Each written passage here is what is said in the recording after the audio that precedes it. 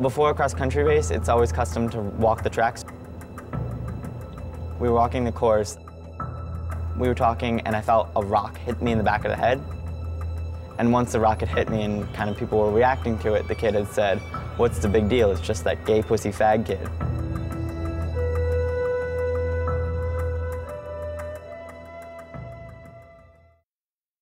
Homophobia in sport is so pervasive, partly because sport has always been sort of a male domain. Hey, Coach, is Mickey Mouse here gonna live? Mickey Mouse. And I think sport has been perceived as sort of a place where men, in a way, learn to be masculine. When I was in 7th grade, people kind of harassed me when I was that young because I was more effeminate than most of the guys. And so kind of hearing people say, "That's so gay and you're such a fag," made me think, well, actually, am I? Jacob's experience is not isolated. From playgrounds to sports teams, homophobia is unfortunately all too common according to GLSEN's 2009 National School Climate Survey. Some students are too scared to go to the gym. They see the locker room as such a scary place, they will skip gym or school altogether rather than have to go there. That's an incredible, powerful statement. And the words used to taunt LGBT kids were broadcast on national TV in April 2011 when Kobe Bryant screamed the F word at a referee. The count starts over. He's yelling at Benny. At George Washington University, Chi alums, the first transgender NCAA basketball player, reacted to Kobe's slur. I was pissed because I love Kobe. That's my dude. But then I thought about it. That happens all the time. I mean, he just so happened to get caught. I'm pretty sure there's probably not one NBA player who hasn't said it, faggot or gay or whatever. Sean Chapin of San Francisco was also watching. When I saw it happen, I was very upset by it. I went ahead and grabbed the video that was on YouTube, rehashed it with an LGBT message. It attracted a lot of attention and also attracted a lot of homophobic hatred. When a professional athlete says something homophobic or hurtful, it is empowering the kids that look up to them to say those homophobic and hurtful things. Words definitely matter. It's trickle-down homophobia that eventually gets into our schools. Then, 2 weeks after the Kobe incident, an Atlanta Braves coach was also caught yelling homophobic slurs at San Francisco Giants fans. At that point, Sean had had enough. So when I heard of Roger McDowell's homophobic comments at a Giants game, well, by that time, I already had the idea of asking the San Francisco Giants to make an It Gets Better video. To the San Francisco Giants, professional sports world cannot afford to fall behind the rest of the country. This is why I am calling on you and your players to produce a video for the It Gets Better project. Born in September 2010, when a string of LGBT teen suicides was making national news, the It Gets Better project has provided the LGBT and straight ally community a means through YouTube telling our youth that it gets better. Your fan, Sean Chapin. We love the video. I actually watched the video. It was about 2 in the morning. I immediately sent out an email to a number of people on the team saying, "This is an amazing person. I don't know who Sean Chapin is, but we need to help." So Change.org is a platform where anyone, anywhere can sort of petition around any issue they care about. And we empower people through online tools to start effective campaigns. When they sent an email to their mass distribution list, and the next day we got 5,000, 6,000 signatures, I'm just, my hair is raising just even saying this right now. Hi, I'm Barry Zito. We speak for the entire Giants organization when we say that there is no place in society for hatred and bullying against anyone. The fans are our biggest supporters here. We listen to what they say. It's something that you would want to do out of your heart. It gets better. It gets better. We're in the public view. People use us as role models, and I think it's only fitted to, give something back. Doesn't matter your sexual orientation. Since then, the Boston Red Sox, Chicago Cubs, Minnesota Twins, and a growing list of other teams have made their own It Gets Better videos. The participation of sports teams in the It Gets Better project is an indication that we're reaching this cultural tipping point on LGBT issues. Folks are realizing that support for gay people, gay rights, that these things are mainstream values. Mainstream or not, it's going to take a concerted effort by all athletic teams to end homophobia in sports. And the one person who has been fighting for 3 decades for it to get better for LGBT athletes is retired University of Massachusetts professor Pat Griffin. Why don't you come on upstairs to my office? That's where most of my queer stuff is. Well, this is my autographed picture of Martina Navratilova. Here's my book, Strong Women, Deep Closets, Lesbians and Homophobia in Sport. I'm very proud of this book. I feel like it's made a difference. I am the project director for Changing the Game, the GLSEN Sports Project. I've been working on LGBT issues in sport for over 30 years. This year, GLSEN launched something called Changing the Game. The advisory panel is run by Pat Griffin, who is literally the godmother of all LGBT sports research. Changing the Game focuses on athletics and physical education in K-12 schools. Some of the most insidious types of homophobia start very, very, very young.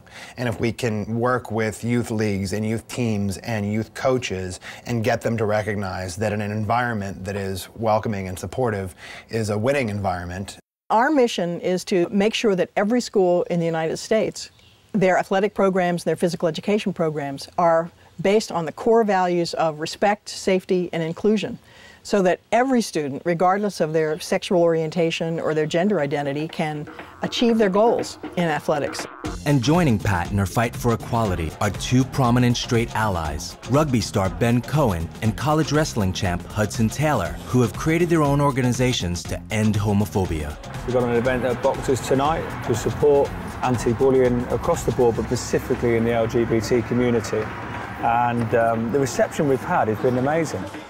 To have athletes like Ben Cohen, who is a former professional athlete and who is heterosexual, or a Hudson Taylor, or any of the other straight male athletes who have been speaking up, they get attention. And they're great role models for other straight athletes.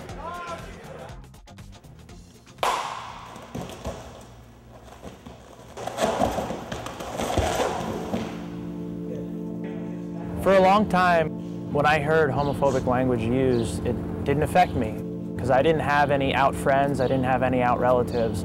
You know, as a college freshman, I actually started at the University of Maryland as a theater major. You know, once a month, I had a friend who would come out to the class, and it would be a big celebration.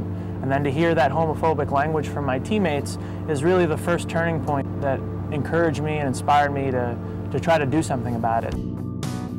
As a captain of my wrestling team, as an All-American athlete, I felt that I was in a position to try to change the word choices of my teammates. Every week, I try to put out a video called the Allies Playbook. Every time we step out onto that field, we're standing up as leaders. And what I try to do is give athletes some proactive advice that they can follow, that they can take back to their athletic community, back to their teams, to try to make a difference. Up until today, there have been about 3,000 people who have signed the Athlete Ally Pledge. I think it's important for straight athletes to talk about this taboo subject at times, gay athletes, because it sparks a discussion. And I always hearken it back to the Jackie Robinson era. You know, think about a time when African Americans weren't allowed to play sports simply because of the color of their skin. And think about the contributions that were missed then that are now capitalized on. It's the same thing with sexual orientation as it was with skin color. It doesn't matter. You're either a great athlete or you're not.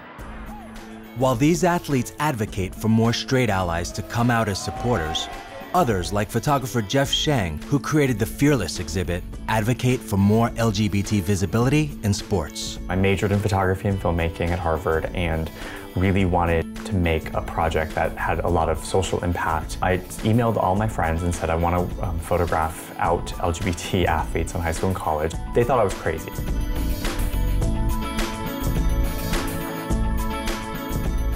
My name's Ashley Gradwell, and I'm a Division I field hockey player. Field hockey is played with this stick. This side you use, it's flat. We go over the ball to pull it and come like this. This would be a slap hit. I photographed Ashley for all the photo shoots that I make the athlete work out, and part of my goal is to capture them as an athlete. He portrays normal athletes, people, you know, everyday people who you wouldn't pick out as being gay, and that was something that really inspired me because all of my teammates are so supportive. I wanted to be a part of that. I think it's her confidence. She's so confident in herself that she just seems like such a leader to us. I didn't really know. They just told me that she was gay, and it was just kind of cool that we had a lesbian teammate now. And I like it. She's funny. She tells us everything we need to know.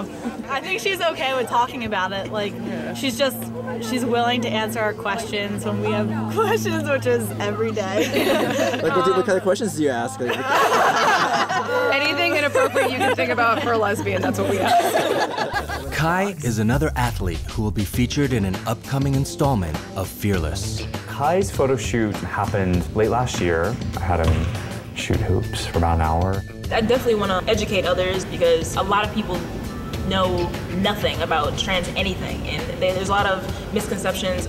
One way to fight all misconceptions of LGBT athletes is for more gay professional athletes to come out as well. There are currently no out major league athletes in the US, but former Washington Redskins teammate Wade Davis feels that needs to change. It's important for gay athletes to come out to show other youth and show other young people that who they are is fine. Who they are is normal. I think a lot of times when you're a young gay person, you really question your validity on this earth. It's a lot to ask, but coming out is the best thing you can do for kids. There are kids who look up to professional sports, and when they don't see anyone who's out, it's hard for them to imagine themselves there. There's something that everyone can do, whether you are a graduate of a high school or whether you're a student or a parent and you have students in a school. Find out what's going on in that school. Teachers and coaches need awareness, they need strategies to protect students. No one should come on a sports team and feel like they're being targeted for who they are. So after being attacked by a teammate, does Jacob still feel targeted in school? The next day, when we all came to practice, when this kid came in, the rest of the team booed him. And then the coach said he would do anything to help me. The school came forward and said that they would support me. I think it is growing, acceptance of gay athletes, mainly because this topic has become national. The message is simple: accept and talk and think before you act. Because once you act, you can't take it back. I often describe the work of addressing LGBT issues in sport as a relay race. You know, I've got my leg. I received the baton from some women and men who ran the race the leg ahead of me. So I'm grateful for all the young people who are stepping up and are willing to take this on and take it to the next level. It's like taking the baton and passing it on to the next generation so they can run the best race of their life.